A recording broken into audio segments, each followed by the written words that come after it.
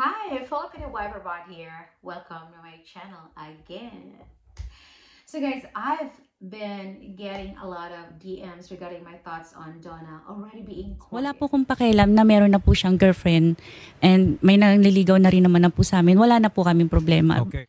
Multiple folks wanted to know if she'd be a good catch for another Kano or Afam and if they would want to bring her back to the US. But before I get into that topic, I wanted to say I have the highest respect for Donna and also Richard. What they did in creating their story online, the houses they built, and the effectiveness of their communication each step along the way.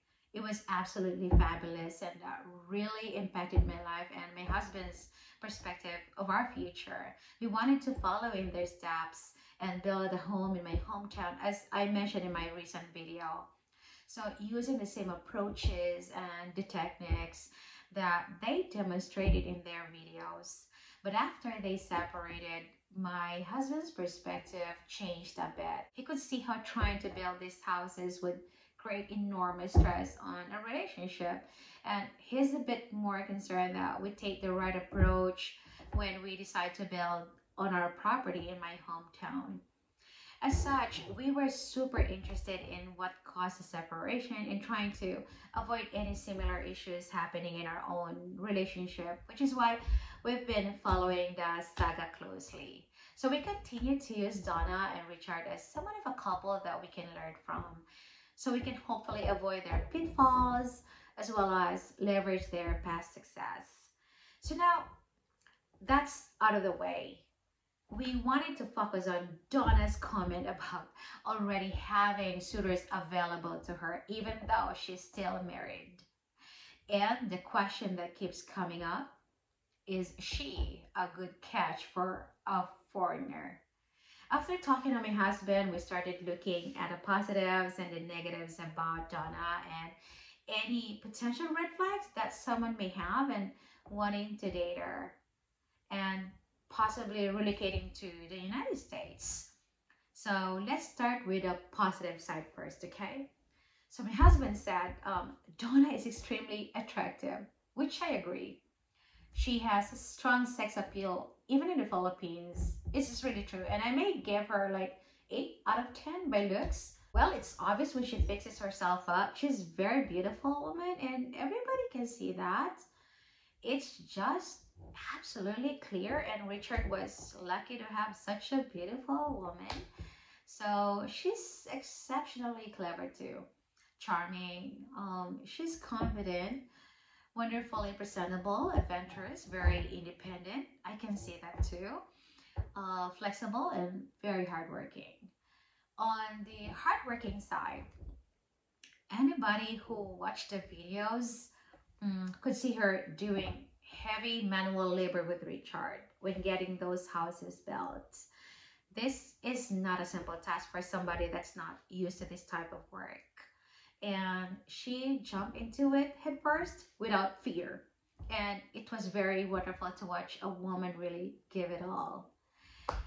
Okay, so something that my husband mentioned that I see both as a positive and negative, but it's positive for my husband that Donna doesn't seem to have incredibly strong attachment to her family and even extended family.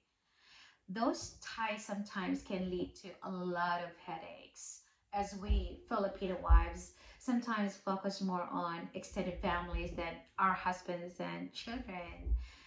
Donna doesn't seem to have that issue one way or the other.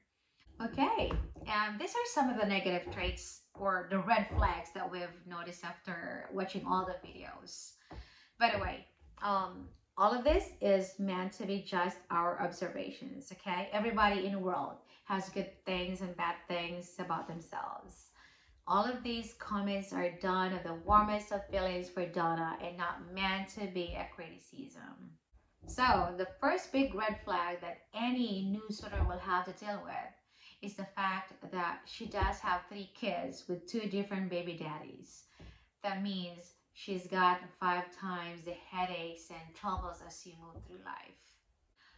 A lot of men will shy away from single moms and will not really engage with anyone whose children they'll have to help raise. The interactions with the baby daddies or baby fathers and the drama with the kids and the potential financial support. Again, financial support can often be overwhelming and will put an incredible amount of strain on any new relationship, especially here in the US. So, this is just a fact and not a surprise to anybody watching this. And I'm sure Jonna will be the first to admit. All right, so the second big red flag is the failed marriage. We Filipinas are known to be loyal and dedicated, and to have one actually get divorced while never leaving the Philippines is incredibly rare. There's not any couple around me that I know of got divorced except Filipino celebrities. Yeah. I understand the divorce issue because that's part of my life here now in the US. It's more common in here, like, yeah, like in this place, country, but in the Philippines, just not. Most couples stay together, and when they don't stay together, they have to go through the annulment process, which takes forever. Or they simply separate and live very separate lives. This is not Donna's case, and the drama that goes with this, and the fact that she's so far outside of the cultural norms is bound to have long standing ramifications that I can't even begin to imagine. So, the next red flag is, and I'm not passing judgment on this, okay? But it was something my husband brought up when Donna was in the midst of the construction. She let her appearance slip. Donna started wearing almost exclusively t-shirts. She gained some weight, and she was not presenting herself as this exotic beauty that she did when Richard and herself first met. Because a lot of men, as my husband tells me, really wants that super feminine Donna who looks like $1,000,000 whenever she is seen on camera. So my husband thinks that's our red flag. That in the middle of such a short marriage, she decided to no longer invest in herself like she was doing. That said, she was building a house. I was telling my husband that she was out there doing manual labor, and that may be too much to ask, but nonetheless, my husband says it's a red flag.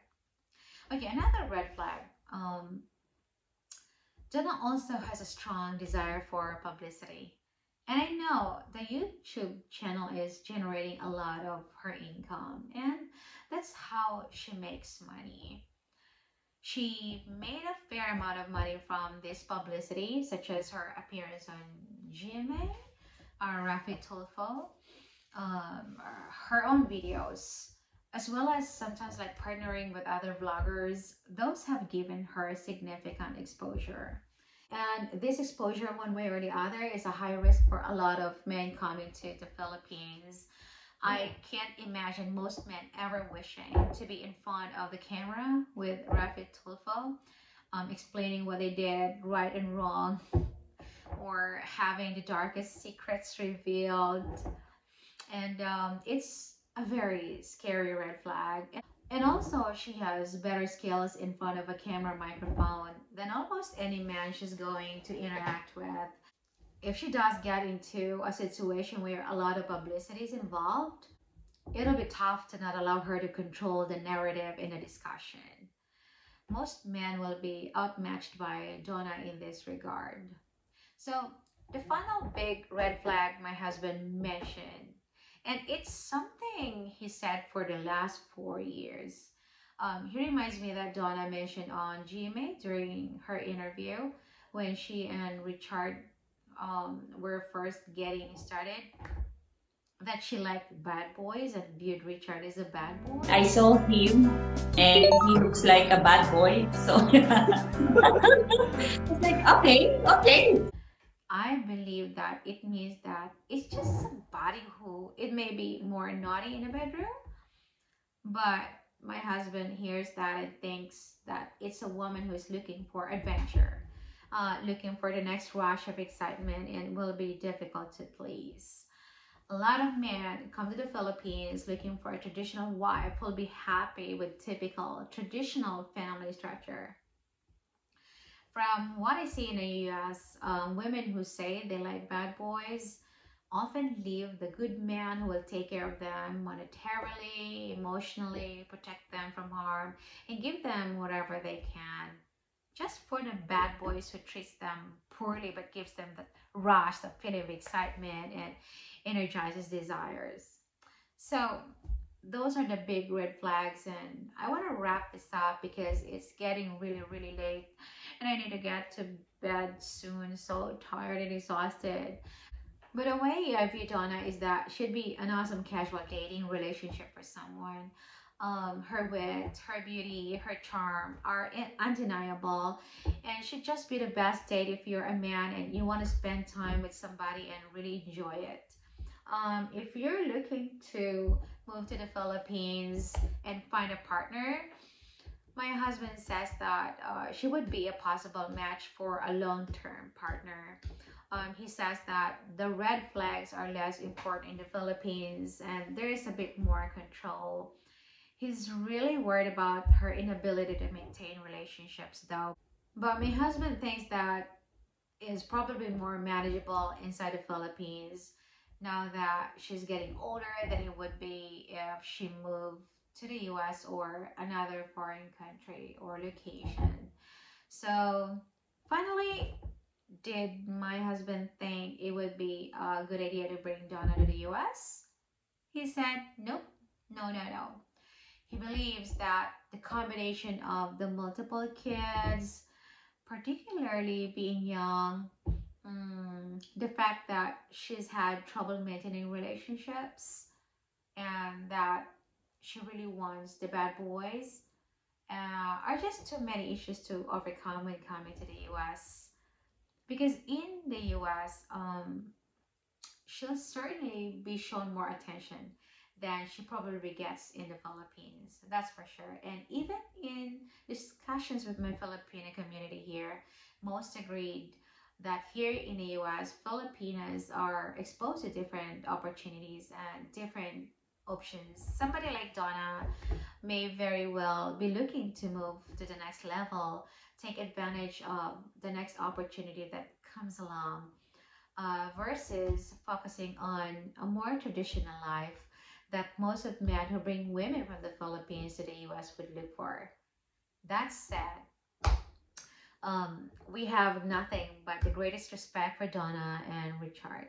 And this really wasn't meant to be critical or demeaning in any manner. And it's just our opinions and considering the impact they made on our lives.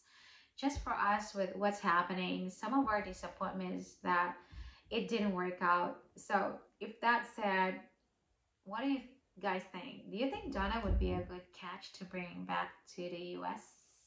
Do you think she'd be a great girlfriend? Do you think she'd be a good long term partner in the Philippines? Let me know your thoughts. But click the subscribe button there and hope to see you on the next one. Thanks for finishing this video. I gotta sleep now. I'm very, very exhausted. Alright, so guys, again, thank you. Bye.